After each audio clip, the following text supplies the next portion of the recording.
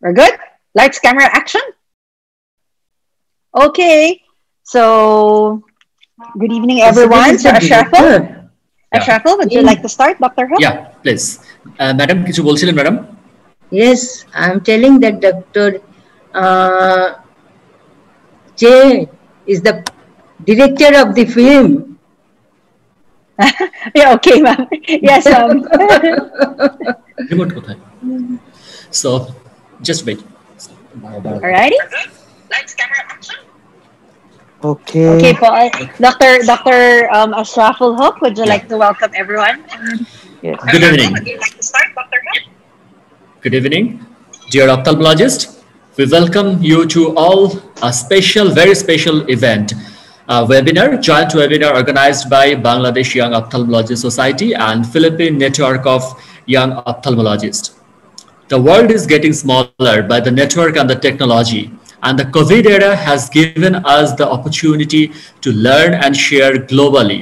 So this webinar has designed not only what the Bangladesh and other side and Philippine are doing, what the global ophthalmologists are doing, we are sharing from Bangladesh to Philippine.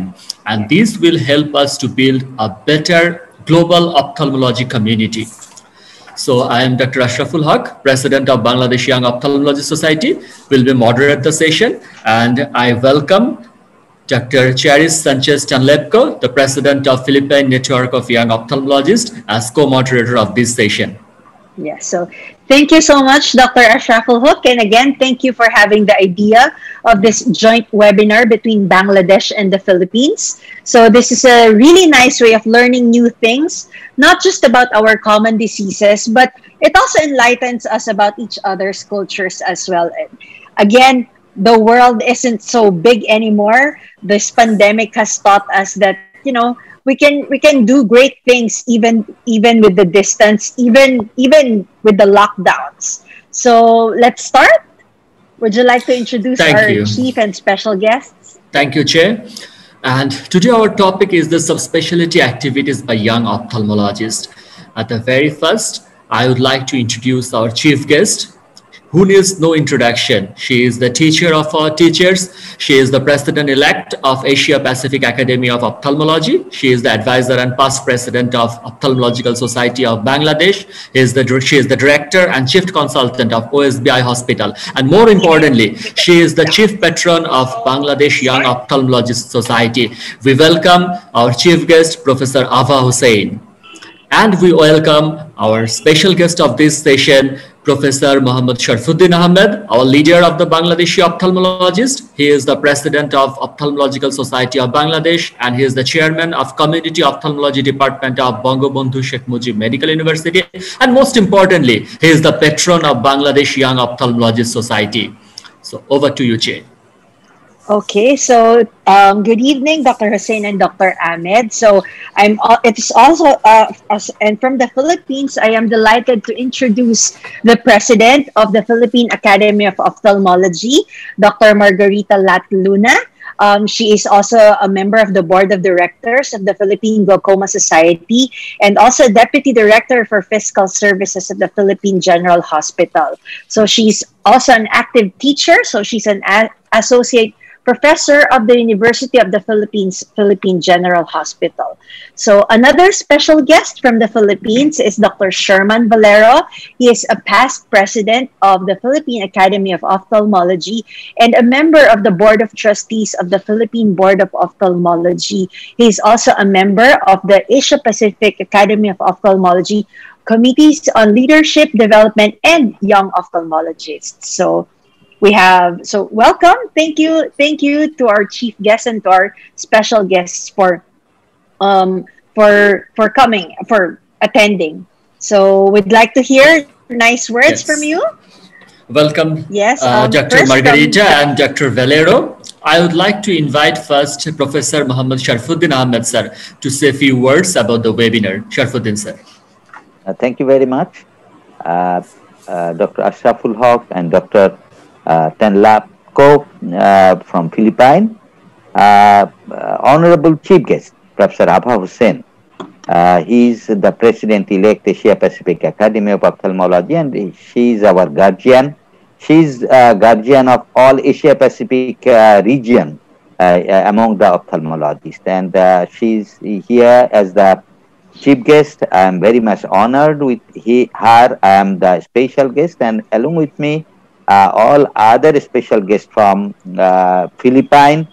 I congratulate all of the speakers as well as the panelists who are here in this August gathering, and I hope young ophthalmologists of Bangladesh and Philippines, they will work together not only in the screen, they will work in their teaching, in their academic activities, they will serve the patients totally. They can have the joint work in research work.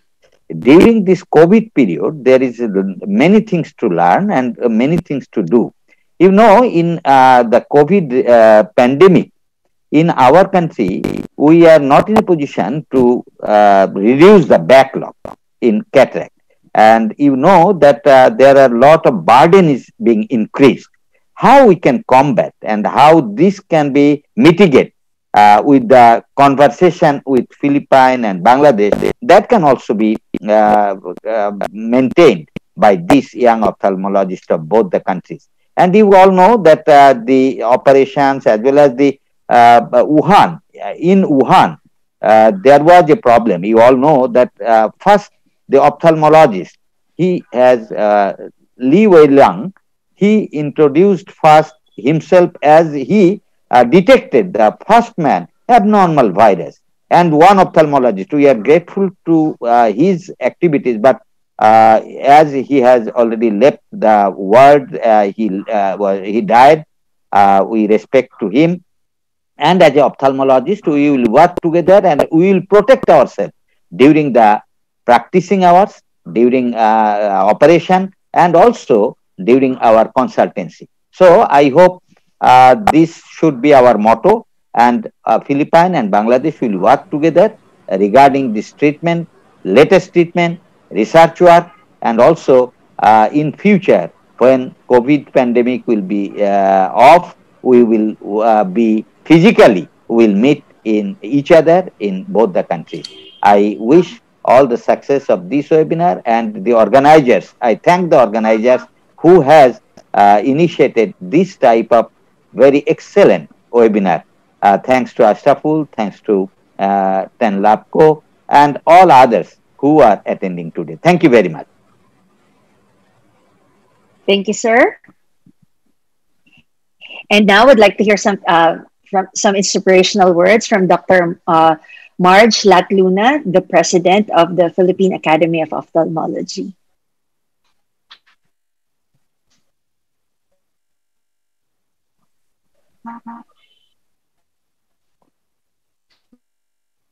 Unmute. Marge, we can't hear you. She can't hear you. Can you unmute yourself? Unmute. Can you unmute the... Yes. There. There. Okay, can you hear me? Okay. Professor Ava Hossein, Professor Dr. Sharfuddin Ahmed, Dr. Sherman Valero, our esteemed panelists and speakers, colleagues, ladies and gentlemen. Good evening here in Manila. Good afternoon in Bangladesh. On behalf of the Philippine Academy of Ophthalmology, I would like to extend to the organizers of this joint webinar our heartfelt gratitude and warm wishes.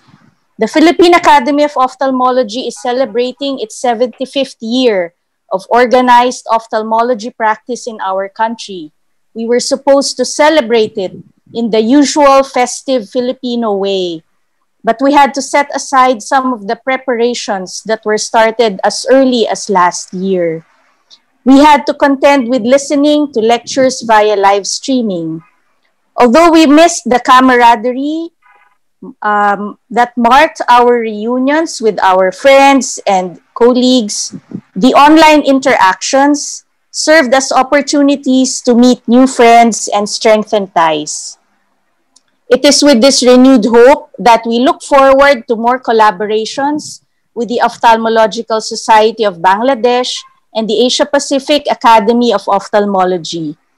In the Philippines, we are not content with celebrating Christmas on December 25. We celebrate it during the entire month of December.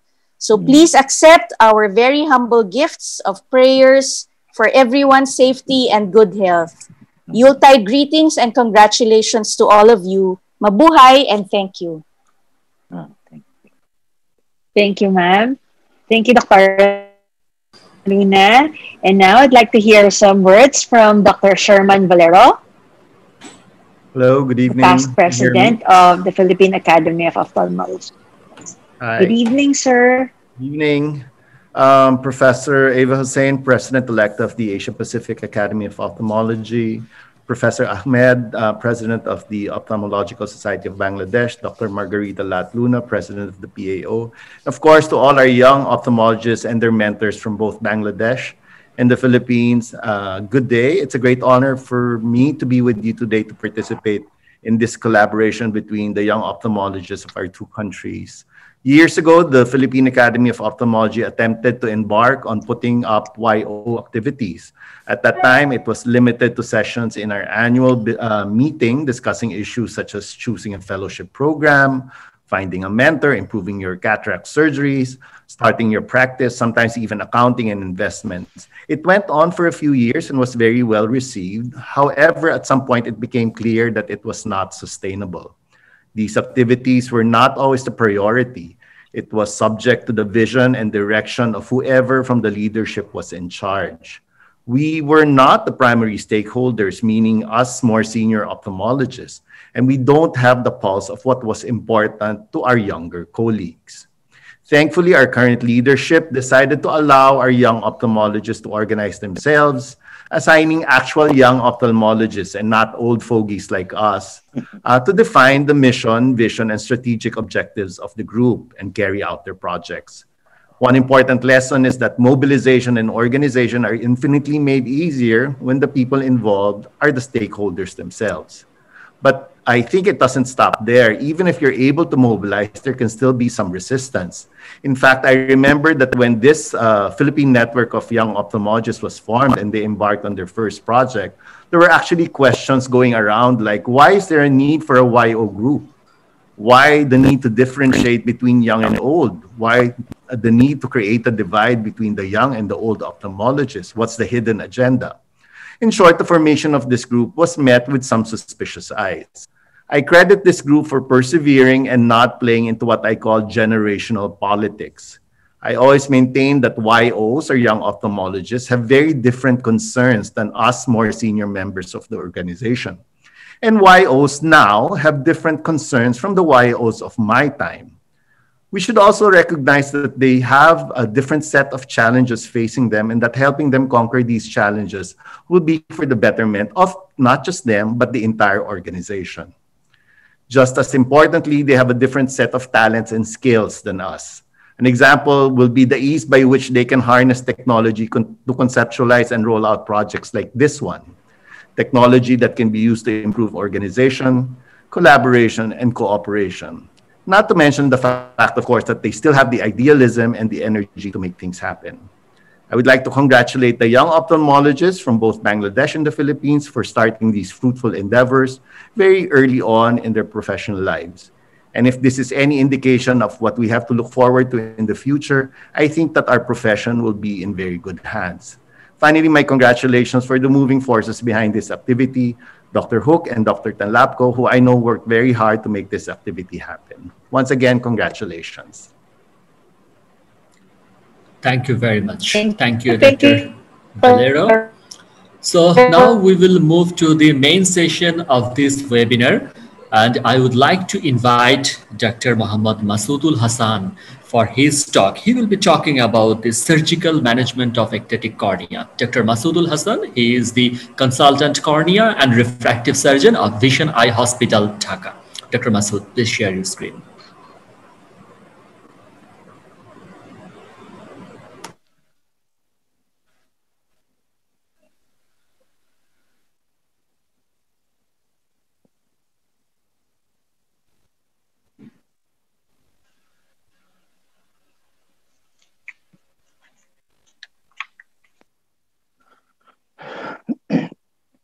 Good evening, everybody.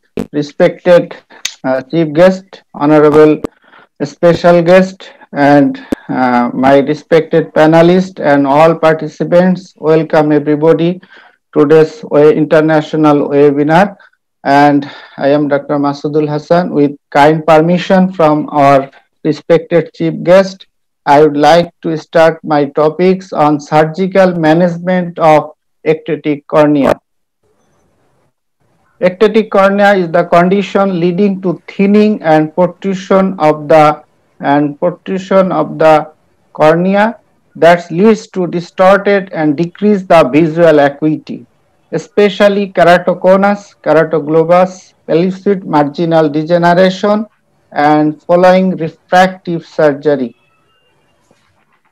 Why ectatic disease are so important? Because the ectatic condition, the prevalence is high and 15 to 230 per 1 lakh population cannot be refracted by 20/20 vision and scarring sometime unavoidable and early onset. And it is also important because some systemic and ocular association with ectatic cornea like atopic disease, Down syndrome, Ehlers-Danlos syndrome, mitral valve collapse, and Marfan syndrome. And some ocular disease is associated with ectatic cornea like vernal conjunctivitis, retinitis pigmentosa, Leber congenital amaurosis, retinopathy of prematurity, and Fuchs endothelial dystrophy. And before the surgical management, I confirmed the diagnosis by following tools, especially keratometry, corneal topography, pachymetry, pentacam, anterosegment OCT, and recently we used ocular response analyzer for corneal hysteresis and corneal resistance. Especially anterosegment OCT is the very important tools for corneal thickness and architecture of the cornea. And this is the pachymetry reading, and ultrasonic pachymetry is the more accurate for the keratoconus or ectatic patient. And ocular response analyzer who gives the important findings about the corneal resistance and progression of the cornea, especially corneal hysteresis less than 10 is significant. And surgical treatment, especially corneal cross-linking, intracorneal ring segment insert, lenticular refractive surgery, and corneal transplantation. Corneal collagen cross-linking is the most recent addition to surgical management, and it may slow or halt the prognosis progressions with photooxidative treatment to increase the rigidity of the cornea. 60 to 70% patients show some stability following this treatment. We prefer the cross-linking in case of epithelium 1 and epithelium off. If the corneal thickness is more than 450, we use isotonic riboflavin with corneal epithelium off procedures, and if the corneal thickness is less than 450 micron, then we use epithelium on procedures. And the significantly corneal ectatic condition significantly increase the visual acuity 1 or 2 lines in early to moderate cases, and it is very much promising for the ectatic patient, especially keratoconus. And the best corrected visual acuity is significantly improved 1 or 2 lines in case of epithelium of patients. And both the keratometry reading and the progression of the keratoconus is significantly increased after the corneal collagen cross-linking. And intracorneal ring segment insert is the ideal for mild to moderate keratoconus, and the patient with contact lens intolerance. But to achieve the desired effect, cornea should be at least 450 micron. Keratoplasty is the recommended when cornea is scarring and after the acute hydrops and very advanced corneal ectatic condition, especially deep anterolamellar keratoplasty and penetrating keratoplasty we perform in our center. Actually, deep anterokeratoplasty is promising for the keratoconus patient. I always use big bubble technique, and deep anterolamellar keratoplasty is very much uh, promising for the ectatic condition, and we use same donor and recipient size to decrease the post-operative myopic conditions of the cornea. And penetrating keratoplasty is the ultimate goal when the cornea ectatic condition is advanced and there is no other alternate option when decimates membrane and acute hydrops is occur. So we prefer interrupted or continuous suturing for the uh, keratoplasty, penetrating keratoplasty. And in case of keratoglobus, the surgical management is so difficult, but sometimes we perform lamellar graft, but rejection rate is so high. Elicit marginal degeneration, the surgical technique we used large diameter or eccentric penetrating keratoplasty, but rejection rate is high, like 64%. Post-refractive corneal ectatic condition, in case of study shows that out of 77 patients, 58 patient was formifosty keratoconus and 21.4% in others risk factor and 21.4% have no ectatic risk factor. But it is remarkable that more than 75 micron ablation is the most risk factor. So in our institute, we prefer LASIK extra for any risk factor regarding formifosty keratoconus. Post-operative visual stability and management, visual rehabilitation after stabilize the progression of the ectatic condition, especially keratoconus. We prefer spectacle in mild to moderate case, rigid gas permeable contact lens, moderate to advanced case, and Rosque and scleral or mini scleral lens. And another option, I practice my two patient phakic intraocular lens in case of aged person, 35 years, we perform the phakic lens, and after the toric marking, the refractive power was -10 and cylindrical power was 7.5, and smart toric IPCL I prefer, and patient is now very much happy with 618 BCPA, and patient is happy, and the keratoconus is halt up for the stabilized with the aging process, and the patient is now 618 vision without any spectacles.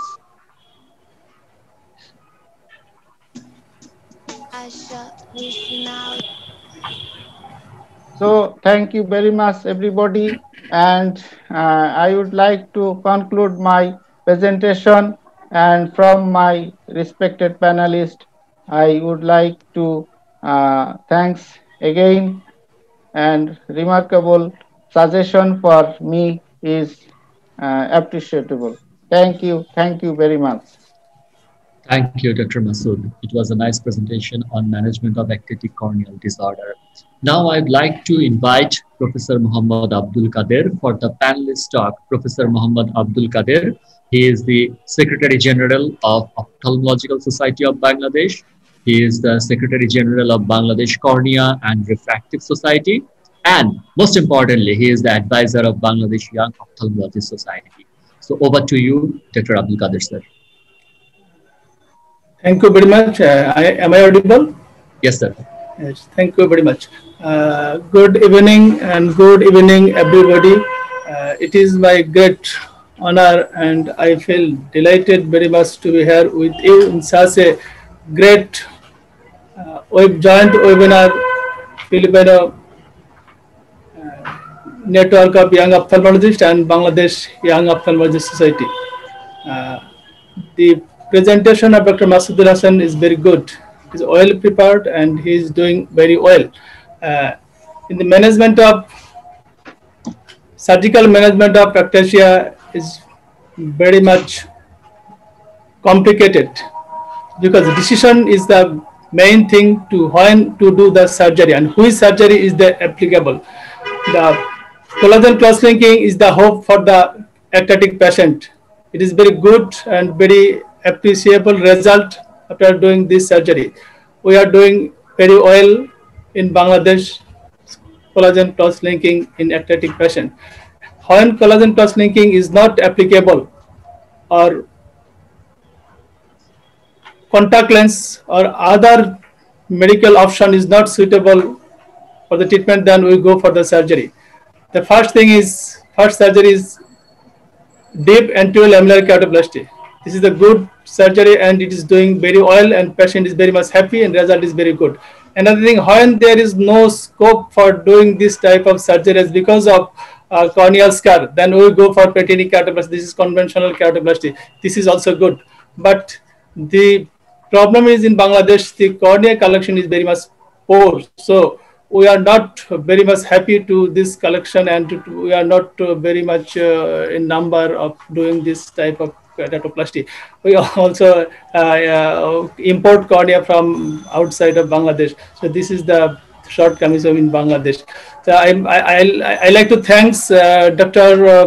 Ashraful Haq, Dr. Cherry to organize this type of webinar. It is very great opportunity for both countries to share their views and share their knowledge. And thank you very much. This is from my side. Thank you very much.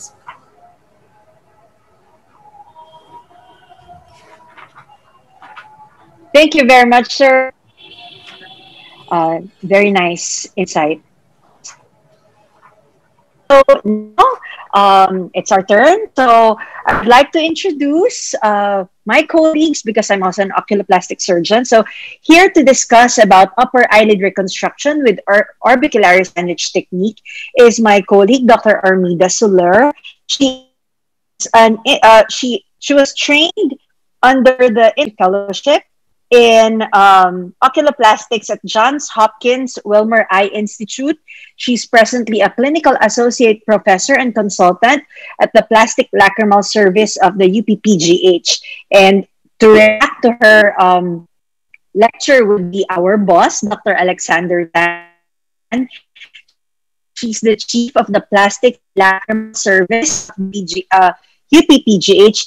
And he is Harvard trained. So he's also the past president of the Philippine Society of Ophthalmic Plastic and Reconstructive Surgery. So Dr. Soler, would you like to share your slides already? Okay, let me just share my screen, my slides, my presentation.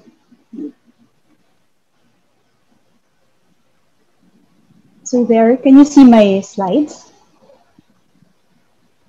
There, yes. Okay, can you hear me? Take it away, Ming. Okay. Yes, you're very clear. Okay, thank you. Good afternoon and good evening to all of you. I would like to thank PiNoY and BYOS for the opportunity to present case studies on upper eyelid reconstruction using the orbicularis sandwich technique.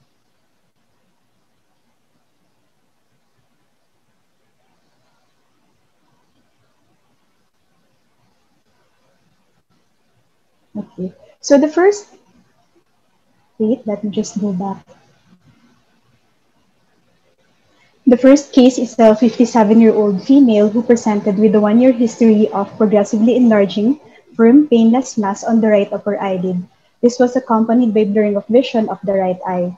There was no history of trauma or prior ocular, eyelid, or orbital surgeries. The past medical history and family history were unremarkable. The visual acuity on the right eye was 20/25, corrected to 2020. On the left, it was 2020. The extraocular motility was full. The pupils were normal with no REPD. The anterior and posterior segments were both unremarkable. On gross examination, there was a 15 by 15 millimeter round, firm, fixed, non-tender subcutaneous mass on the right upper eyelid. Telangiectasia was noted on the inferior portion of the mass as well. There was no cervical lymph node enlargement. There was mechanical ptosis of the right upper eyelid. On upper eyelid eversion, there was a 17 by 18 millimeter cream-colored irregular broad-based mass on the vertebral conjunctiva. There was a loss of eyelashes on the area where the mass disrupts the normal eyelid margin contour. Our initial diagnosis was a right upper eyelid malignancy, which can either be a squamous cell carcinoma or sebaceous carcinoma. We did an incisional biopsy, and the lesion turned out to be sebaceous carcinoma. We then performed wide excision of the tumor with 3 millimeter margins, intraoperative frozen section control, and eyelid reconstruction. Since the lesion involved the posterior lamella and eyelid margin, a full-thickness eyelid excision was carried out. So by just eyeballing the lesion and adding the margins, we know that the resulting defect will involve more than 50% of the eyelid length. There are several options in reconstructing large full-thickness defects of the upper eyelid. I am sure that you are all familiar with the reconstructive ladder found in AAO. Remember that full-thickness eyelid defects require replacement of both the anterior and posterior lamellae. Common options in reconstruction include free tarsoconjunctival graft with myocutaneous flap, the Cutler-Beard procedure, the lower eyelid switch flap, and median forehead flap. At our institution, our preference is the orbicularis sandwich technique. The orbicularis sandwich technique was introduced by Dr. Franklin P. Kleiner at the Philippine General Hospital in 2004. In this procedure, a bipedical orbicularis muscle flap, which serves as the vascular bed, is sandwiched between two free grafts, a free tarsoconjunctival graft posteriorly and a full-thickness skin graft anteriorly. After tumor excision, the horizontal upper eyelid defect is measured. A free tarsoconjunctival graft is harvested from the contralateral upper eyelid. The free tarsoconjunctival graft is then sutured to the upper eyelid defect using 6 ovikel sutures.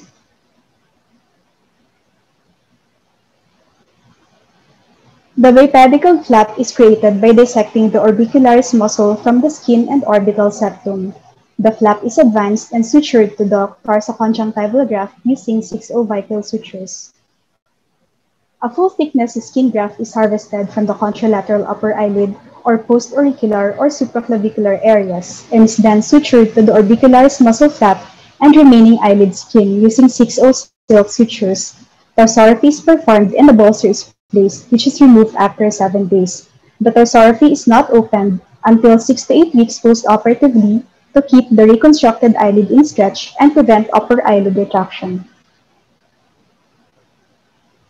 This is the appearance of the patient at 6 months post-operatively. A good eyelid contour is achieved and there is no lag of foulness. This is another patient who had a 2-month history of progressively enlarging right upper eyelid mass. It was difficult to avert the eyelid on examination. Incisional biopsy revealed poorly differentiated carcinoma. She eventually underwent wide excision with eyelid reconstruction using the orbicularis sandwich technique. The photo on your right shows the appearance of the patient at 10 months post-operatively with good cosmetic and functional outcomes. This 68-year-old male patient had squamous cell carcinoma of the left upper eyelid. He underwent wide excision of the mass and reconstruction of the eyelid using the orbicularis sandwich technique. In addition to a free tarsoconjunctival graft, a lateral periosteal flap was used to reconstruct the posterior lamella as well. The photo on your right shows the appearance of the patient at 2 months post-operatively. The use of orbicularis flap in eyelid reconstruction has several advantages. The extensive blood supply of the orbicularis muscle provides an excellent vascular bed for free tarsoconjunctival and skin grafts. Mobilized orbicularis muscle enhances the mobility of the reconstructed eyelid. Thinner skin improves eyelid closure, mobility, and cosmesis. Orbicularis is easier to harvest than a skin muscle flap, which can be bulky, as it can be readily stretched and requires minimal donor site closure. One of the problems that we encountered early on was upper eyelid retraction. To prevent this problem, we now perform tarsorrhaphy on all of our cases. Notching of the eyelid margin and thickening of the skin graft can also occur. Other reported complications in the literature include ectropion, partial graft necrosis, corneal abrasions, and granuloma. In summary, I have presented cases which demonstrate the usefulness of the auricularis sandwich technique in reconstructing large, full-thickness upper eyelid defects. And lastly, do not forget to invert the eyelid, because even if the mass initially looks subcutaneous and benign, you might be surprised to find a larger or malignant lesion hiding underneath. Thank you for listening. I would like to thank Dr. Seneduco, Dr. Sobre, Dr. Gungab, and Dr. Laksamana for providing some of the photos used in the talk. Thank you. Amazing work, Ming.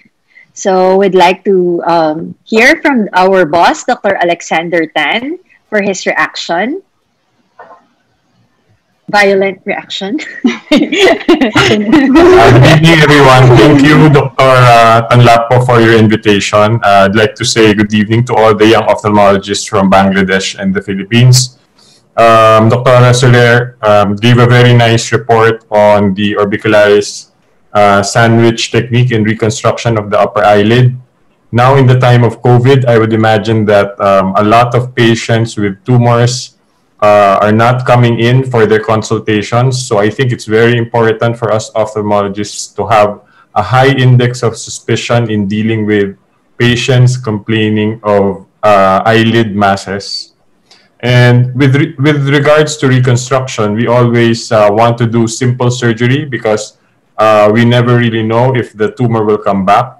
We want to be ready for a second or maybe like a third surgery for our patients. So it's important to know the different options available and the advantages and disadvantages of each procedure. Also, it's not just about the surgery, it's also about preoperative preparation. For example, if you're thinking of doing an orbicularis sandwich technique, it's very important that you have a good vascular supply for your orbicularis. For example, if your patient has undergone radiation therapy or has had extensive trauma, the vascularity might be compromised. And also important is post-operative wound care. So it's important to follow up these patients until the wounds are mature for maybe around 2 to 3 months. All right, thank you. And again, thank you for the invitation, Dr. Tanlapco. Thank you, sir. Yeah, so nice to see everybody. It's like traveling to another country.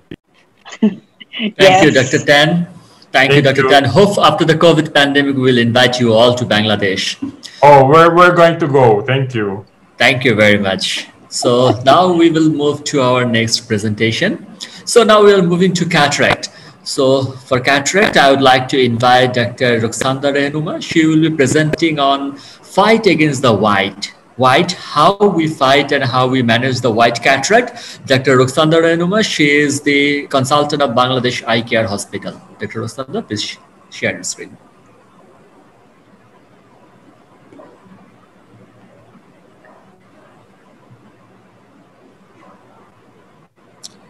Let's share your screen. Yeah.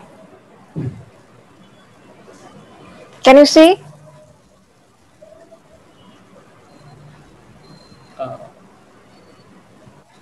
It's still not visible.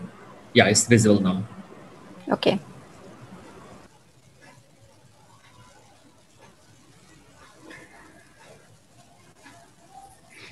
Full screen.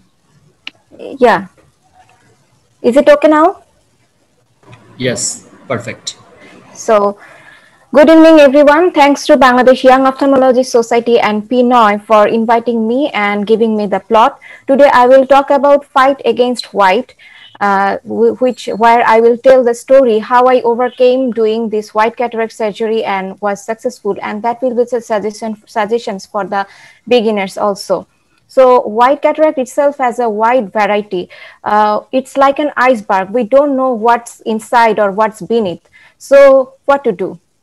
So preoperative evaluation is very important here. We have to look for any ocular comorbidities associated with this white type of cataract, and identification and type and grade of the cataract is very much important. Today I will focus only the white part of cataract, not with associated ocular comorbidities. So in preoperative investigation, along with biometry, we have to do B scan, as we cannot see the posterior segment here, and we have to counsel with our patients in detail. We have to be prepared with all of our weapons to fight, to combat this white cataract. But many of us may be the fan of this flag, but in case of white cataract surgery, it's a nightmare, and we do not want to see this flag sign here. So this is the most common complication in case of white cataract surgery. So in short, we can categorize this white cataract into solid white cataract, where all the whole nucleus is solid and it has a yellowish hue. But in case of pearly white cataract, there are some liquefied material and some are solid. And in case of milky white cataract, almost all the materials are liquefied here. Both of them has a bluish or whitish hue. So in case of solid white cataract, the capsulorhexis is relatively easier, and so we can continue the capsulorhexis as usual manner. But in case of pearly white cataract, this is the most dangerous type. Just after doing the puncture, the liquefied material will come out and the solid part will create pressure and cause radialization of the capsule. In case of milky white cataract, it is relatively safer, as the liquefied material will come out. There is nothing solid part to create pressure. So to keep the AC stable, I do the main port first instead of side port only, which will keep the anterior chamber stable. As it is white against white and there is no fundal glow, so I stain the capsule a little bit more to make it blue against white. I use ophthalmic viscoelastic very meticulously, preferably dispersive viscoelastic, to keep the capsule controlled, to keep the AC stable. And as I said, today I will tell my story. So I prefer to do double rhexis technique, but you have to keep patience here, because lots of liquefied material will come out again and again, and you have to keep ophthalmic viscoelastic device injecting again and again. And don't do anything without proper visualization. Don't do anything blindly.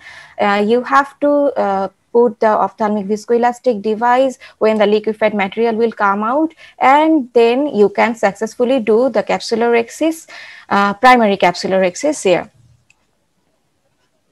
So after doing the primary capsulorhexis, don't forget to tap and release the intralenticular pressure. This step is very much important, because I learned it from mistake. Just after doing capsulorhexis, I cut for the secondary capsulorhexis, and this happened because I did not tap in my initial stage.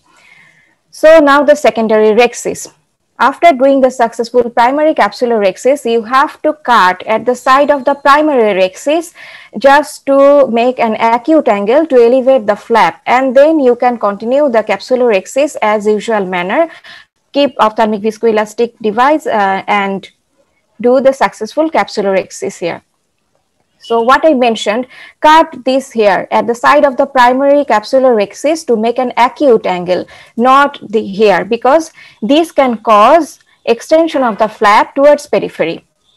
So as I mentioned that in case of solid white cataract, you can continue capsulorhexis as usual manner. Just keep the flap flat so that you can continue the capsulorhexis. You can also create the do the capsulorhexis in a spiral manner just after doing elevating the primary flap. And releasing the intralenticular pressure. You can continue the capsulorhexis in a spiral or serpentile or orange peel manner. This technique has many names. So in case of fibrotic capsule management, there is actually no rule. The only rule here is cut the capsule where the fibrous part is, and try to keep it continuous so that we can finish the surgery uneventfully. So in case of white cataract, solid white cataract, do little hydro, but in case of liquefied and more pearly white cataract or milky white cataract, no need to do hydro. In case of hard cataract, I do the deep and wide range. It makes me to do chop more easily and separate the central part more easily. But remember, in case of solid white cataract, if it is leathery white, then separate it layer by layer and completely separate all the pieces, because if you do not this, you will face difficulty during quadrant removal. Now in Morgagnian cataract, do not remove all the liquefied material here, because this liquefied material will serve as cushion and help you to do sculpting more easily and prevent unwanted rotation here. This liquefied material will be removed automatically over time. And in case of small Morgagnian cataract, the small bring this small part at the center and do chop. Then do chop.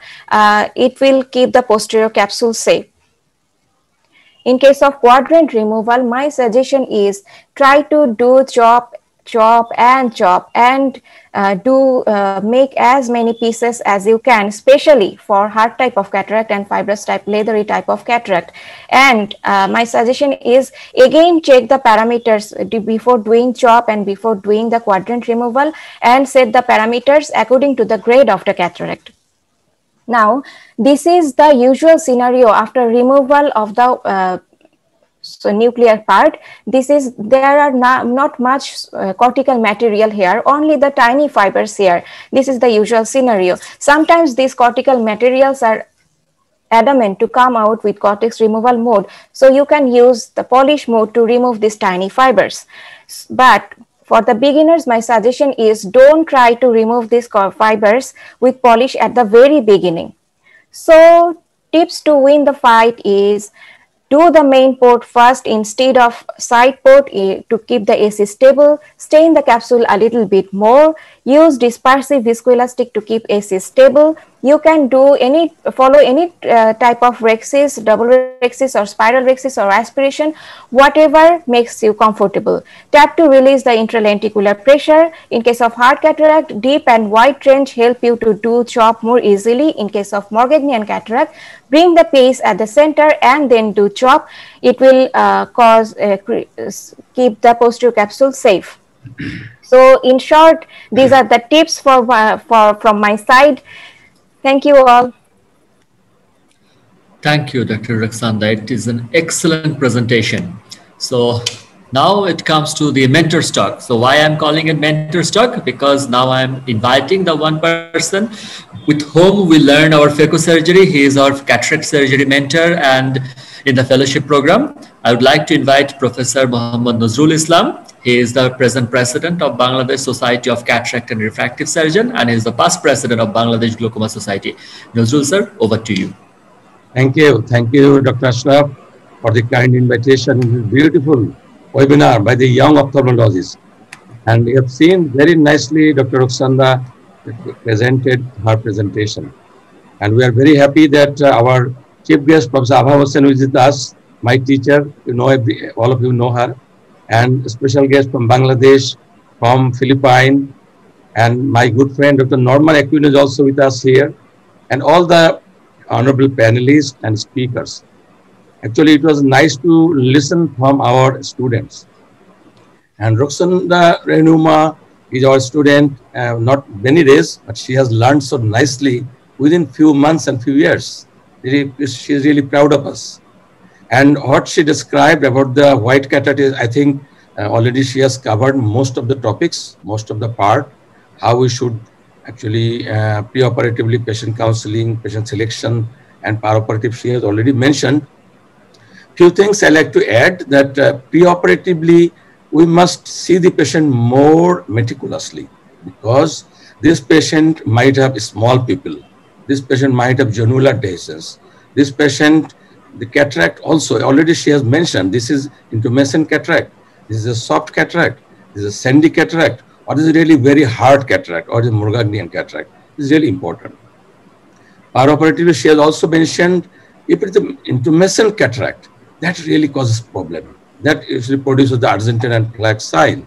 So in that cases, many people utilizes many ways to do capsulorhexis. Some people use needlerhexis, some people use punchorhexis, some spiral way of capsulorhexis, and already she mentioned the double rhexis. And in my practice for the last 20 years, I do this double rhexis. And I find it is really reproducible. You can do in all cases of your white intumescent cataract. Regarding the hard cataract, she has rightly mentioned that you can do, if it is sand is fine, otherwise you can go layer by layer. But one thing I can add here, in my practice I have seen that you can also use the IOL scaffold technique in the hard cataract. Because in some cases, we find the cataract is very hard and the pieces of the nucleus like a knife. And anytime, there is no cushion, there is no epinuclear material here. So anytime this nucleus may cause your posterior capsule tear. So we can make a IOL scaffold, protect your posterior capsule. But definitely important is you have to protect your cornea also by giving frequent dispersive viscoelastic. So this way you can have your good life. This is very important. And lastly, I would like to say that in these cases, sometimes if you find there's a lot of zonular dehiscence, you cannot manage with the absorption ring or this segment, then definitely you can go for the SICS. Because small incision cataract surgery, sometimes you'll be able to bring your nucleus. And then you put your capsular tension ring and the segment ring and put your IOL. This is really nice. And finally, in some very rare cases, when zonular dehiscence is more than 2/3, you have to bring all the nucleus, all the cortex, and put your secondary IOL implant in this sort of cases. So I am really proud to see our juniors, our young doctors, our young surgeons doing so good surgery. And similarly, like Philippine also, I know some of you have shown very nice. Your presentation, I have seen, really we enjoyed it. And thank you very much, Dr. Ashraf and Dr. Che, for inviting me in this beautiful webinar. Thank you very much. Thank you, sir. So now let's, okay.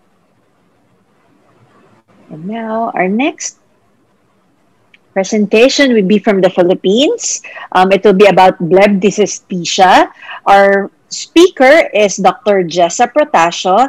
She had her fellowship in glaucoma at the Philippine General Hospital and then proceeded to the Netherlands to Ireland for further training. She's presently a glaucoma consultant at the Davao Doctors Hospital.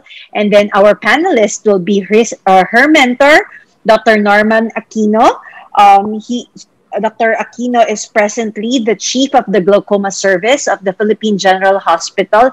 He's also the past president of the Philippine Glaucoma Society. And as I mentioned earlier, he's also the Secretary General of the Asia Pacific Glaucoma Society.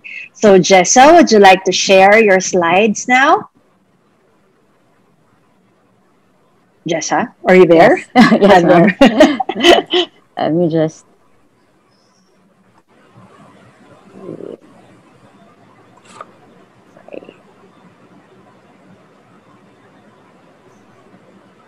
There, can you see it? Yes, yeah. Jessa, you may go ahead. All right. So good evening. I am Jessa Protasio, and I'm here to present a case of a 56-year-old female who underwent trabeculectomy with mitomycin C on the right eye for primary angle closure glaucoma. She was well, but at 3 months post-op, while our city was on lockdown due to the pandemic, she emailed me complaining of swelling, redness, and the sensation of something covering her vision. As shown in the picture, the conjunctiva inferiorly appeared swollen or boggy. I initially started her on preservative-free lubricants, but this did not give any relief. I also treated her actually for a possible allergic component, but this still did not resolve symptoms. I finally saw her at 5 months post-op, where I realized that the swollen conjunctiva inferiorly was actually an extension of my very diffuse bleb. The IOP was low at 5 millimeters mercury, but the rest of the examination was unremarkable. So I diagnosed this patient to have a dysesthetic circumferential bleb on the right eye. So bleb dysesthesia is a complication of glaucoma filtration surgery where a well-functioning but large bleb causes interrupted tear film distribution, resulting in pain, foreign body sensation, tearing, and reduced visual acuity. So these symptoms may sometimes appear disproportionate to clinical findings. These aesthetic blebs may be associated with under or overfiltration or excessive size. It may vary in appearance as in the picture shown, and various risk factors have been identified with those encircled in this slide present in my patient. So management involves alleviating discomfort while maintaining a functioning bleb with adequate IOP control. So the first line conservative measure is intensive lubrication.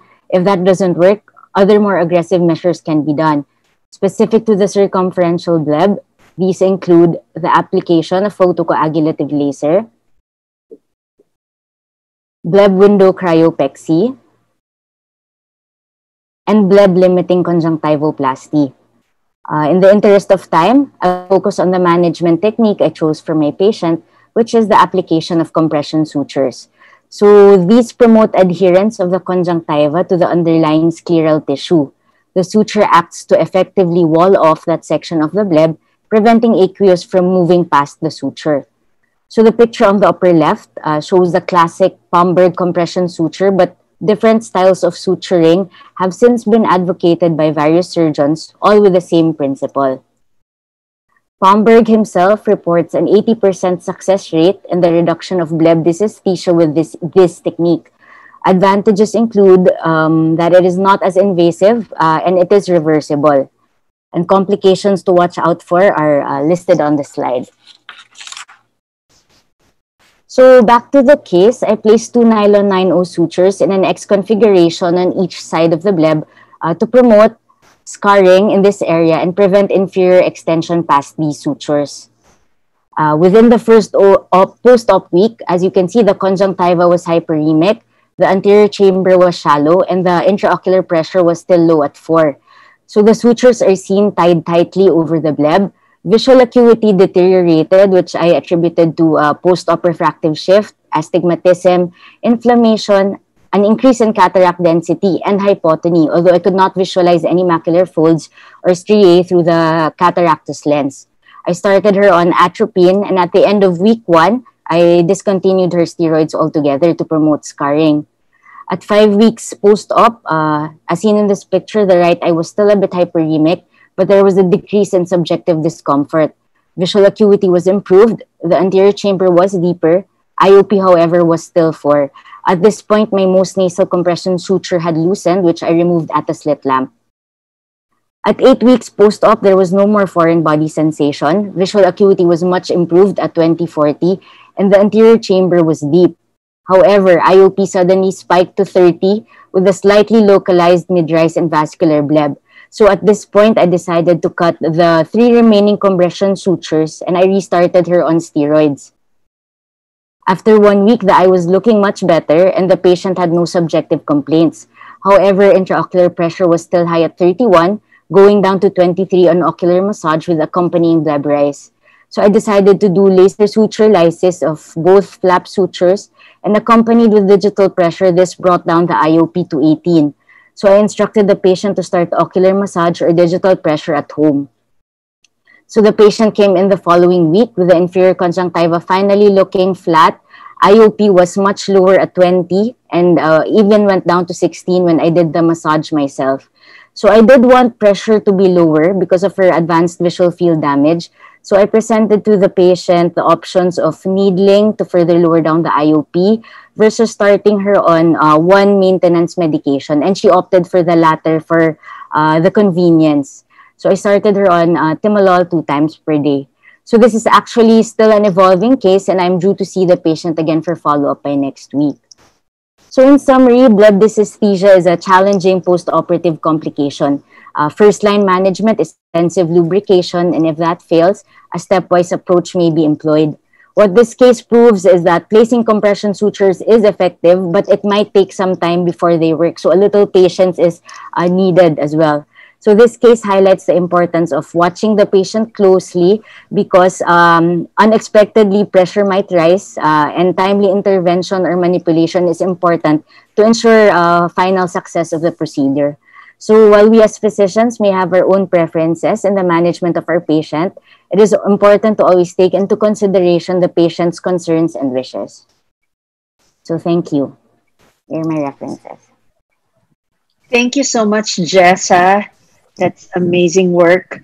Dr. Aquino, would you like to say something? Well, first of all, I'd like to congratulate Jessa for a very clear and concise presentation. I also would like to commend her for choosing such a case. You know, it underscores the exciting life that a glaucoma surgeon really has, with the many unpredictable turns that the surgery can lead to.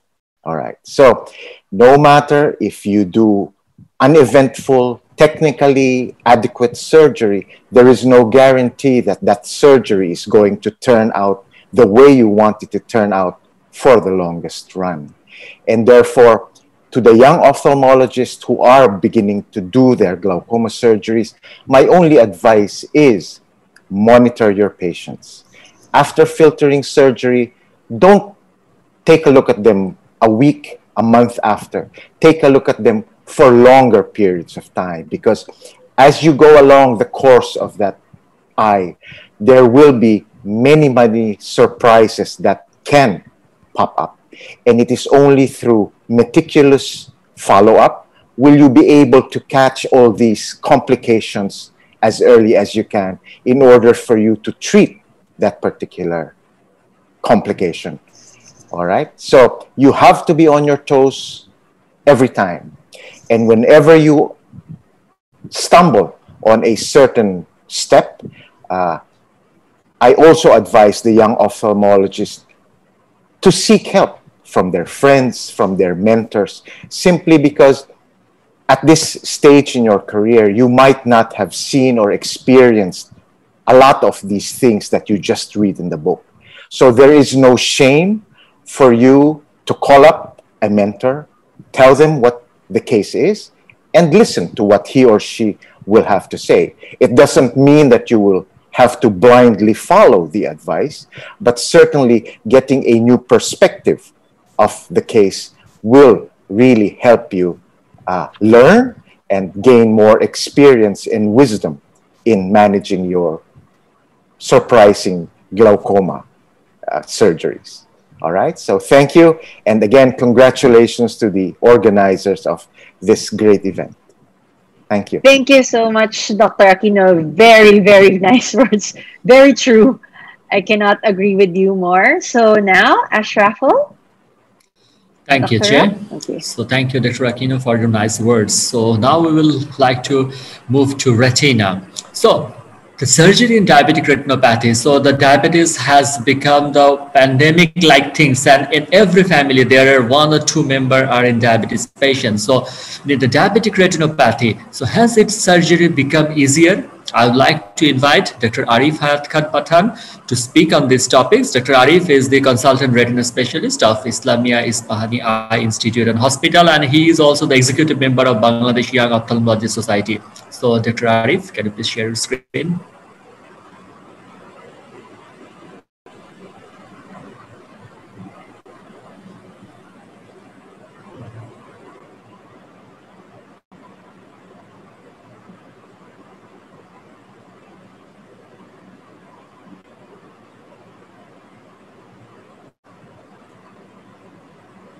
Arif, please unmute yourself.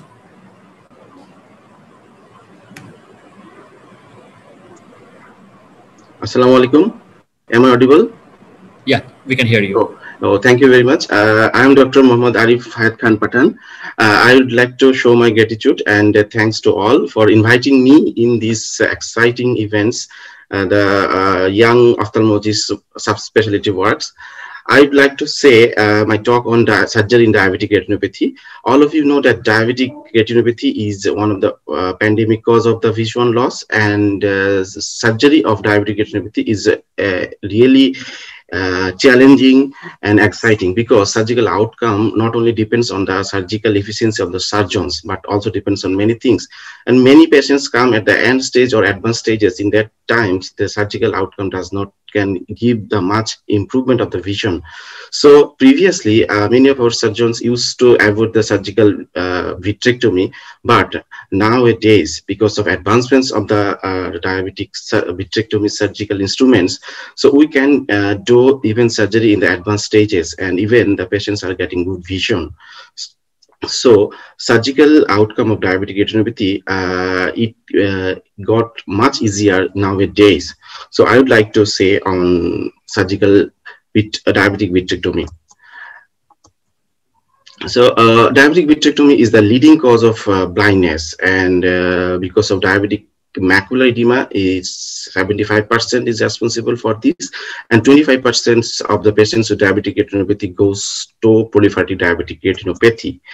And I will not go on the pathogenesis or some basics. I will go directly to my topics, that is the surgical outcome. So surgical outcome depends on many things. So it usually depends on the status of the patients when he presented. If it is non-macular involving tractional retinal detachments or macula involving tractional retinal detachment with brief duration or presence of previous PRP, pan-retinal photocoagulation, or patient had a good systemic control. If this patient has this types of condition, then surgical outcome is relatively favorable, but surgical outcome is usually unfavorable or poor outcome if there is iris neovascularization, neovascular glaucoma, and there are extensive traction, and the initial visual acuity is less than 5 to 100. So but surgical outcome can be improved by giving preoperative intravitreal bevacizumab. So it decreases the risk of recurrent intravitreal hemorrhage. It also can be given in the neovascular glaucoma with rubeosis iridis. Usually we give preoperative injection 7 days prior to surgery, but surgery can be done anytime 1 to 3 days after giving injection, and it causes the improvement of the outcome by facilitating the surgical manipulation in diabetic tractional detachments. It also reduces the perioperative bleeding, and thus the surgical outcome favors by preoperative giving injection bevacizumab. And successful vitrectomy, a system we need, and nowadays the recent advancement has blessed us with a wide-angle viewing system by which we can see the vessels, even the vessels of the retina, and even the every parts of the retina very clearly. And the vitrectomy machine also gives us the opportunity to cut all the vitreous without doing any harm to the retina. So previously there was the old vitrectomy system that was, we used 20 gauge vitrectomy system. In this 20 gauge vitrectomy system, the probe was large enough. It is about 20, and the port was large. So, and in that cases, there was a chance of leak, and infection was sometimes very much common, and the fluidics was difficult, and we had to use the cutter far from the retinal surface because the traction and suction was sometimes inevitable, that causing the iatrogenic retinal break. So, and the forceps and scissors were also required, and for controlling the hemorrhage, recurrent use of diathermy was needed.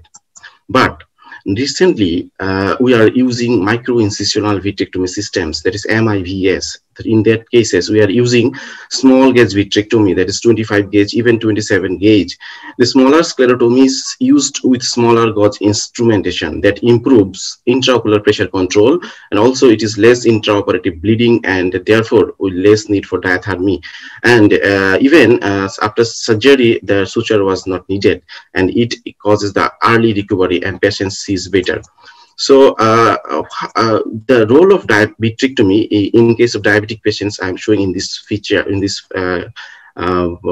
yeah. So it's cleared the media, and it removes all the vitreous, fibrotic tissue, and hemorrhage, and also we can minimize the bleeding by this.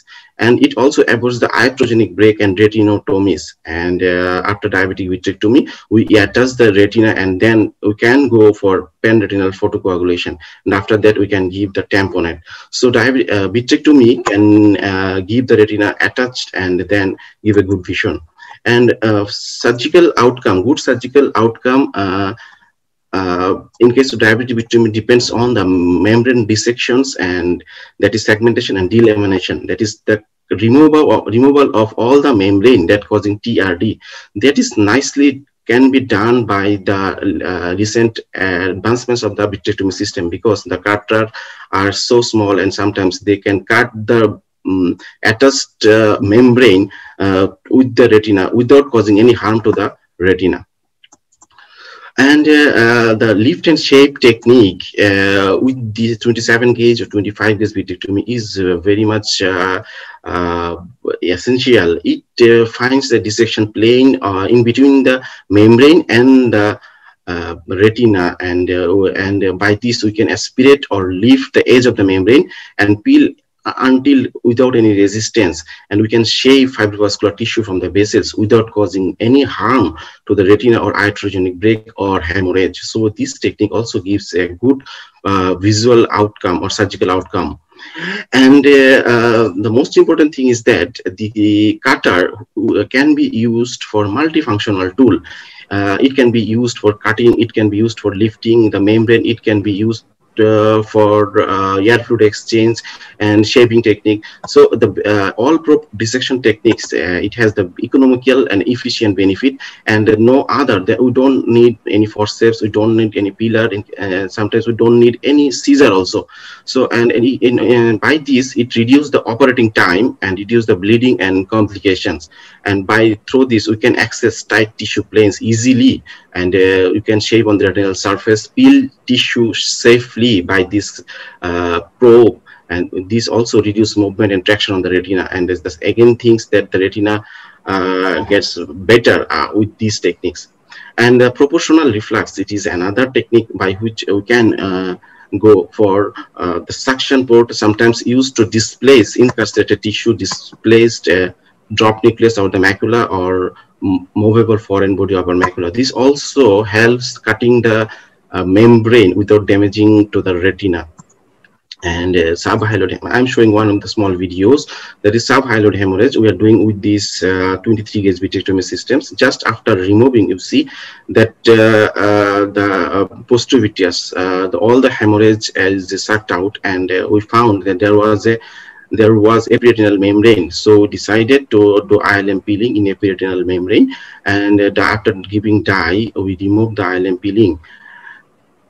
And after this, we did air fluid exchange.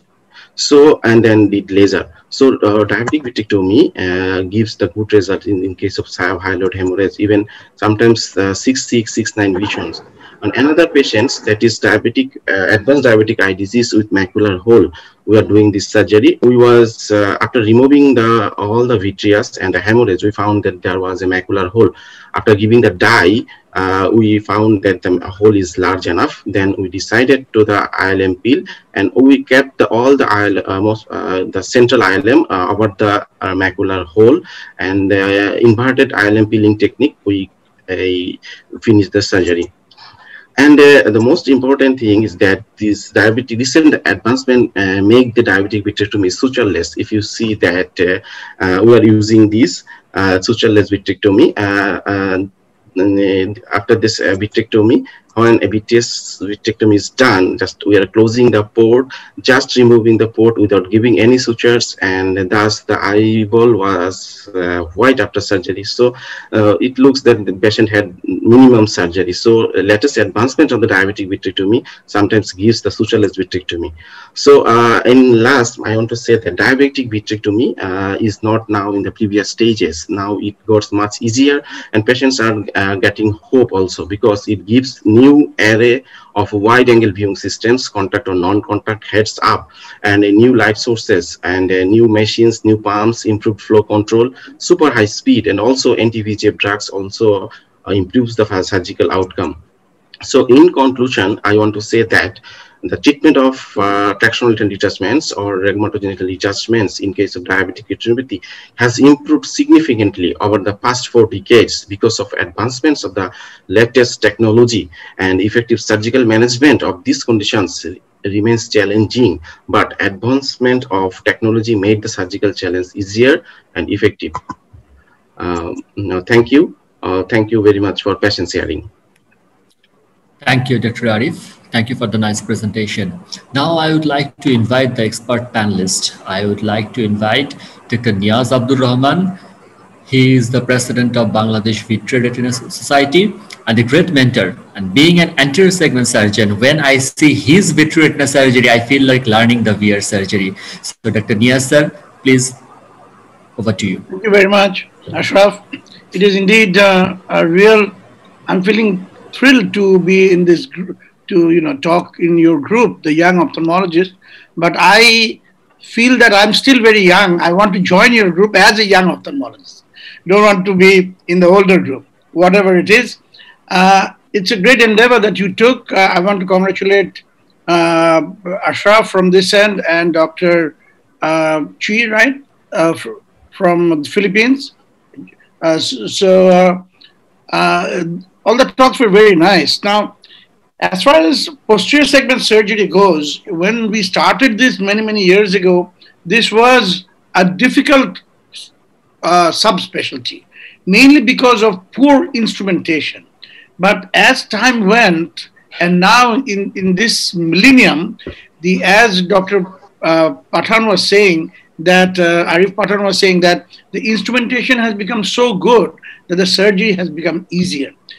And diabetic surgery, people used to avoid diabetic surgery. When I was a fellow back in the 90s, people used to avoid diabetic surgery because the outcome was so poor. But now I think diabetic vitrectomy is the most exciting surgery for a vitreoretinal surgeon.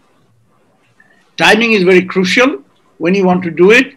And I always feel that a little earlier surgery will give you very good result. Don't wait for the membranes to form. If you have done pan-retinal photocoagulation, if you see the vitreous is thickening, bands are forming, just go ahead and take the vitreous out, because vitreous is the culprit. If there's no vitreous, you have saved the eye. And we have seen excellent surgery. Dr. Arif has become an excellent vitreoretinal surgeon, and I've watched him over the last few years, and very quickly he has come to a level that he's confident in doing all kinds of vitreoretinal surgery and all kinds of diabetic surgery. Thank you, Arif, sir. I congratulate you. Thank you very much. So apart from that, I want to say a few things.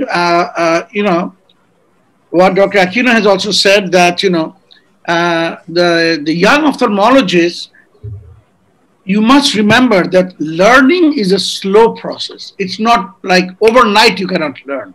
You keep on learning. I am still learning. I still learn vitrectomy. I still watch vitrectomies. Nowadays, there's a YouTube. I will watch YouTube videos whenever in a conference or somewhere I go. I will still try to go into an operating room and watch a surgeon, what he does. And every time I watch someone, I learn something new. So for all the young ophthalmologists, in whichever subspecialty you are, remember that there's no end to learning, and you must watch. If you're a surgeon, you watch other surgeons and choose a mentor. Keep in touch with your mentor throughout your life.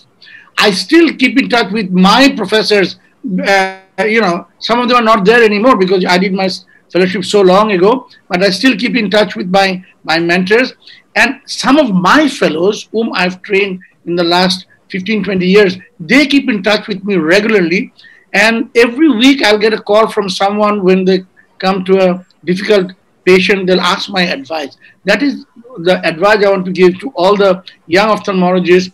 Always keep in touch with your mentor, because your mentor or teacher will always feel honored if you ask for an opinion from them, and they will always be able to give you advice.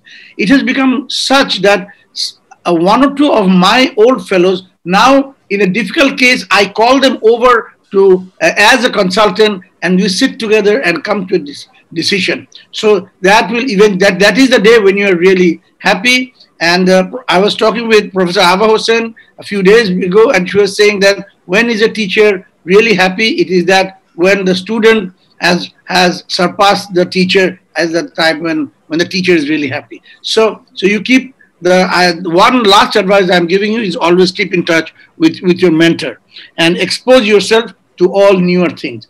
Again, I want to thank the Young Ophthalmologist Group. Keep on with this, and we'll always be with you. If you want any of our opinions, we'll always give you opinions. And Arif, keep going, and we are always here with you. Thank you. Thank you, sir. Thank you. Thank you, sir. Dr. Nias, sir. Now, for our next topics, Jay, over to you. Yes. Thank you, sir. So, and now let's go to the surgical management of strabismus fixus. I'm proud to present to you Dr. James Abraham Lee.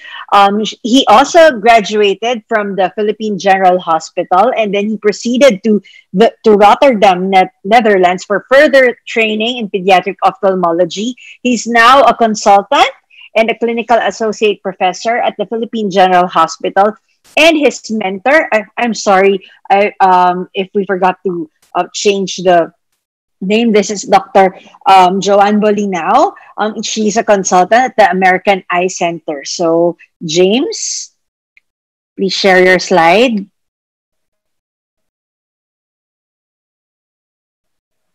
James, are you there? There. Hello, good evening, everybody. I'm Dr. James Lee, and I am from the Philippine General Hospital. Tonight, I'm going to present a case of strabismus fixus, which I saw back in 2016 during my first month of fellowship in the Philippine General Hospital. So this is the case of CG, a 71-year-old female with a chief complaint of inward deviation of the left eye. Her history started 2 years prior to initial consult, when she noted that her left eye was progressively going inwards until it became permanent. There was no note of any trauma or significant symptoms during this time. 8 years prior to her consult, she underwent cataract surgery of the right eye at another institution where she was left aphakic.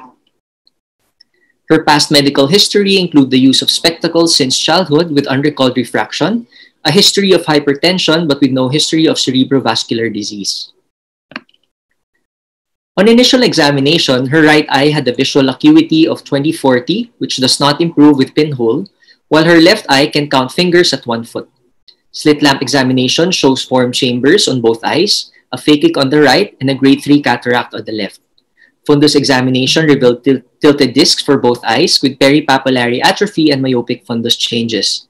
Manifest refraction despite aphakia on the right eye showed -3 diopter sphere with -3 diopter cylinder at axis 180. On extraocular muscle examination, there is note of almost no movement of the left eye in all gazes, while the right eye also shows an abduction deficit. Force duction testing was done and showed restriction on both eyes with more restriction on the left eye. An MRI of the orbits was requested, which revealed elongated globes with irregular contour and a medial deviation. The rest of the findings were unremarkable for this patient. So we plan to do a Yokoyama procedure for this patient with medial rectus recession or a medial rectus Botox injection. So just to review and explain, the Yokoyama procedure was invented by Dr. Tsunaranu Yokoyama for patients who are high myopes with progressive esotropia. The elongated globe in these patients usually gets entrapped between the superior and the lateral rectus muscles, giving it the esotropic and the hypotropic position, as evident in this case. The procedure involves joining the inferior portion or the lateral portion of your superior rectus and the superior portion of your lateral rectus muscles to close the gap between the globe, where the globe protrudes. So these are the intraoperative pictures of our patient. We started by identifying and isolating the superior rectus and the lateral rectus muscles, as you see here in the pictures. Once we have identified the muscles, we place a Dacron suture, 5/0 non-absorbable suture on the lateral portion of your superior rectus and the superior portion of the lateral rectus 10 millimeters from their insertions, and the suture was fixed and tied together. At this point, the eye was still tight, so our consultant during this time told us to decided to just do the medial recession at a later time and see how the eye would improve the alignment of how the surgery would improve the alignment of this eye.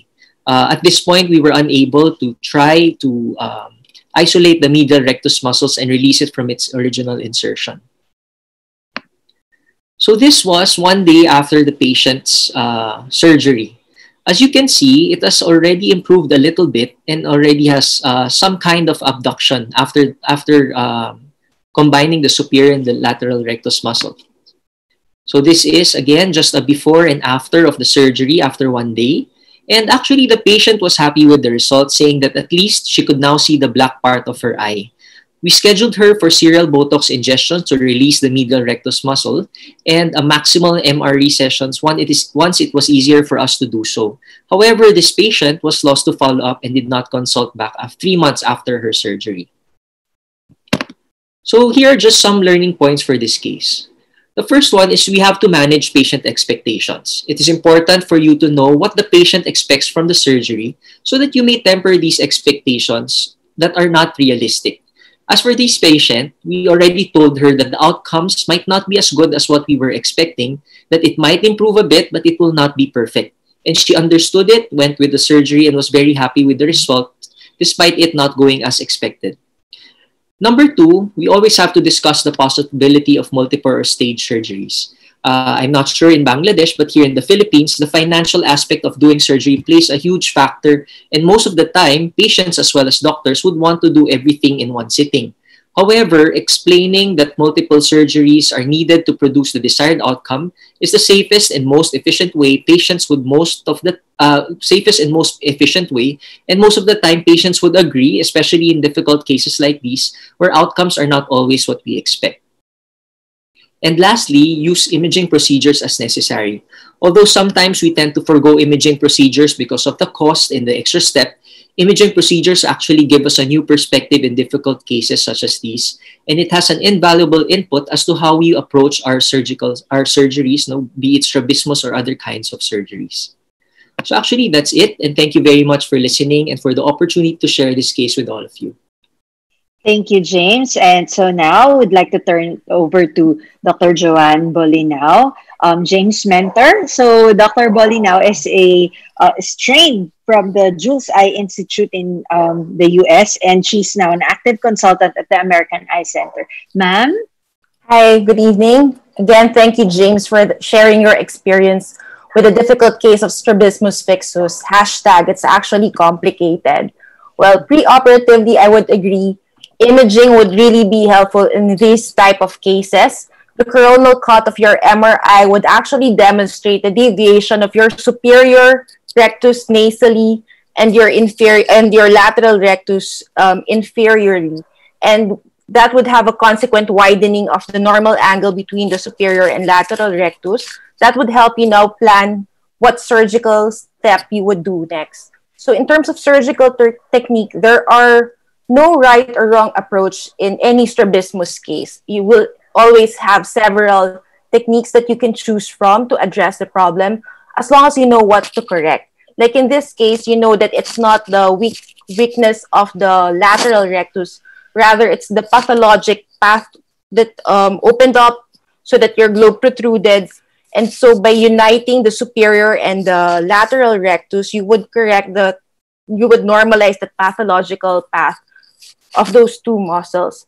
However, with the tight medial rectus, as you have demonstrated on your first doction, combining an MR recession with your myopexy may have offered more correction in this case. But again, totally nothing wrong if you want to stage the procedure.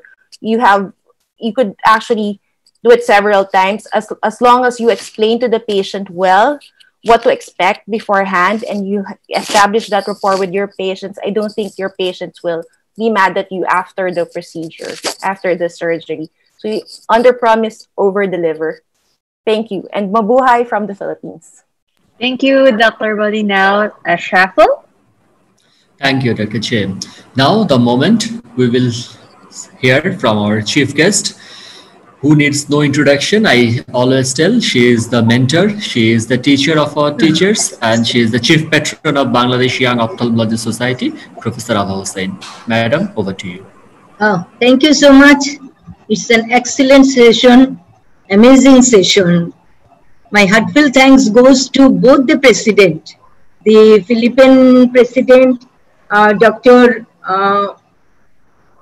Tanlapko, beautiful president Tanlapko, and handsome president of BIOS, Dr. Ashraful.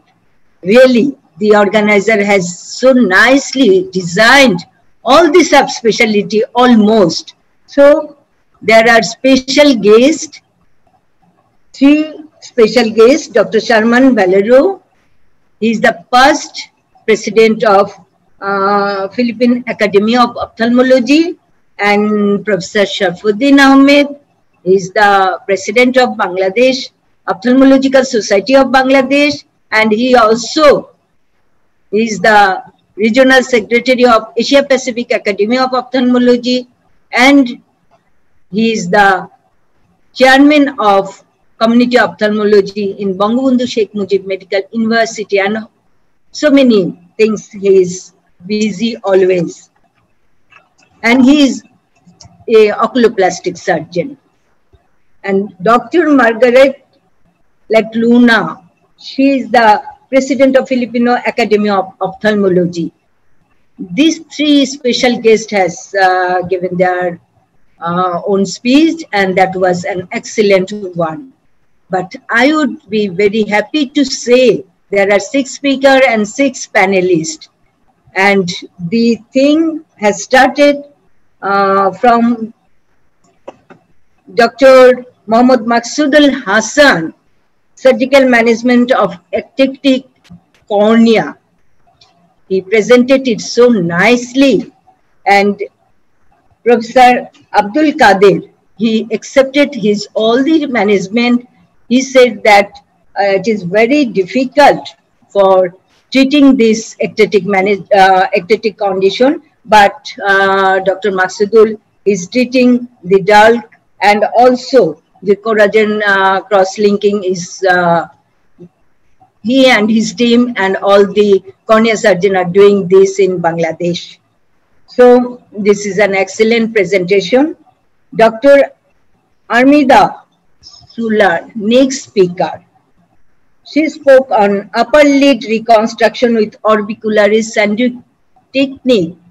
This is an excellent presentation, and she showed how a mass, simple a mass, thinking it as a benign, but it is not. It was not. It was a malignant, and she has already said how she did the orbicularis sandwich technique. And Dr. Alexander Tan has appreciated her management, and this is another good presentation. Next speaker was Dr. Ruxanda Remuna. And the panelist is the Professor Nozrul Islam. Both are my students. I'm really so happy to see that one question is always asked: when the parents and when the teachers are happy.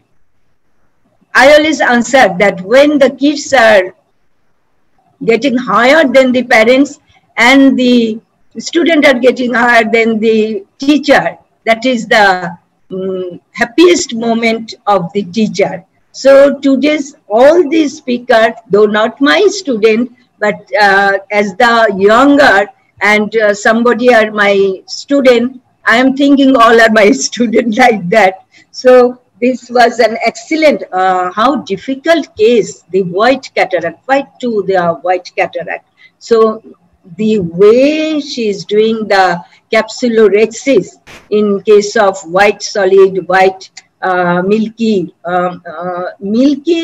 white cataract is very difficult for doing the capsulorhexis, but she did it very nicely, and Professor Nozrul Islam also appreciated her surgery, and she also added some more points. So I will not go in details, but I would like to say all the speakers, as I have heard very minutely all the speakers' presentation. So I would like to thank them individually, both the panelists and the speaker.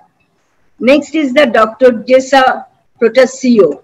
This is another important topic, that is the bleb dysesthesia. It is a complication of the trabeculectomy surgery. So she has shown how she managed. That is, first of all, she said that the intensive lubrication is very important, and next is the compression suture is also very effective. And Dr. Norman Akuno also accepted, and he said something more about this complication. And the Dr. Arif Hayat, that is the tractional retinal detachment. Main thing is the management of the surgery of diabetic retinopathy, which causes the tractional retinal detachment, and retinal detachment was one of my very, very favorite, and I did so many retinal detachment surgery in my earlier time, as because retinal detachment was my dissertation. It was my dissertation, and my mentor, my teacher, my boss, my professor, the pioneer of retinal detachment surgery, retina surgery in Bangladesh, Professor AQSM Harun. Most probably your teachers, that is grand teachers, may know his name. He was one of the excellent microsurgery. Also, he was the pioneer in doing microsurgery technique. So I'm very feeling proud of my teacher, and I'm feeling proud of my student, Dr. Hayat. He did so nicely, he showed so nicely. And Dr. Niyaz Abdul Rahman, the panelist, he was also my student. So I feel very proud, and they showed it very nicely. Thank you. And last but not the least, Dr. James Abraham, the surgical management of strabismus fixus. Very difficult case, very difficult case. You know that when I have started my journey to ophthalmology, it was in 1981. Most of you are not at that time. I don't know that you were born, or if you born, then you are just 2, 3, 4, 5 years like that. So at that time, the thing we have to do, all the thing, that is the from A to Z, that is cataract, glaucoma, uveitis, cornea, detachment. Of course, the retina is not possible everybody to do, but anti-segment surgery, everybody is doing that thing. So it is growing so fast, technology is so fast, and now where we stand, that is, we can fight against globally. This Asian country, we are not in only the Asian country. We can fight globally with the American Academy. We can fight with the European Society. We can fight with other eye specialists of the world. So Dr. James Abraham has shown very nicely the management of strabismus fixus, and Dr. Joan, the panelist, she also added some more technique. So it was an excellent presentation. 6 speaker was done very good, and I am really feel so proud that you are the future star. You are the main, and when we will much more older, you are the surgeon, you will do our surgery in our eye. So we are feeling very comfortable, very secure that my eyes will never be blind because of you. You are here and you will do all these things. So Professor Abdul Kader here and Professor Sharfuddin, they are our leader, that is the President and Secretary General. And I think most of special guest has left, as because I know everybody is busy. So thank you so very much, everybody. And thank you, Ashraf. And again, that beautiful President of Philippine, Tanlapko, so that you can physically let COVID be off. After the vaccine will come, we will free and comfortable and go to each other country comfortably and very much in a healthy mood, healthy way. So we will do all these things. Before that, we will continue the webinar. We will continue the Dr. Tanlapko has said initially that we will not it changed our view, but we will do always, we will link each other and see. With Professor Sharfuddin has also said that we will continuously in a follow-up, the thing which are in the patient's management, that meticulous follow-up will make the young generation updated. In case of glaucoma, in case of every subject, that you should follow up the patient so that there is any complication, you can find that thing very nicely in the early phase, in the early part of the follow-up thing, first day, second day, third day, there are so many complications may happen. So in this way, if we follow up all the things with each other, in website, in WhatsApp, in this sort of webinar, we will be much more benefited, everybody, and the young generation of Bangladesh and the young ophthalmologist of Philippines. I think they will be much more talented, and they will fight with the global leader in future. I think so. So with these few words, I know that the BIOS member will run and attend American Academy of Ophthalmology young ophthalmologist meeting. So I was very much careful that I will not take much time, but I have some time more, as because it is still not 7:30. So I will not take much more time. Only say goodbye and thank you all from my core of my heart, and please be with us always.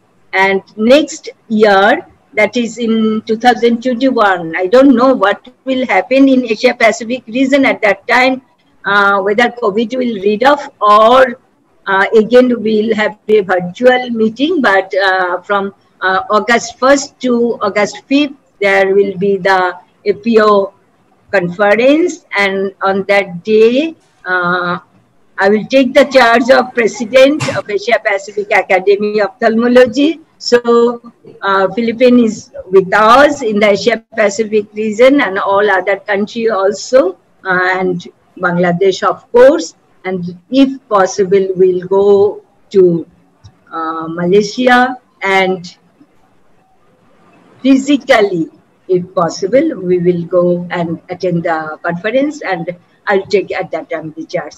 With these few words, thank you so much. Stay happy, stay healthy, stay safe, and my heartfelt thanks to all of you. Thank you so much. Thank you, madam. Thank you, Professor Ava Hussain. I always tell that when I talked with Professor Ava Hussain and Professor Sharfuddin Ahmed, basically when I get chance to talk with them, I always learn something. So thank you for being with us. Now, this is the end of the session. I would like to invite Dr. Che Tanlepko for concluding the session. Che, over to you. Thank you, Ashraful. Today we have featured amazing work by our YOs from Bangladesh and the Philippines. We'd like to thank our mentors and for their tireless commitment to teach our generation. Please be assured that we'll do the same for the next. So, ladies and gentlemen, there you have it, our first and hopefully not the last BIOS PiNoy joint webinar. We thank our Honorable APAO President, Dr. Hussain, and our respective special guests, panelists, and of course our speakers, and every one of you for tuning in. Thank you so much, and good night. Thank you. Thank you very much. Thank you.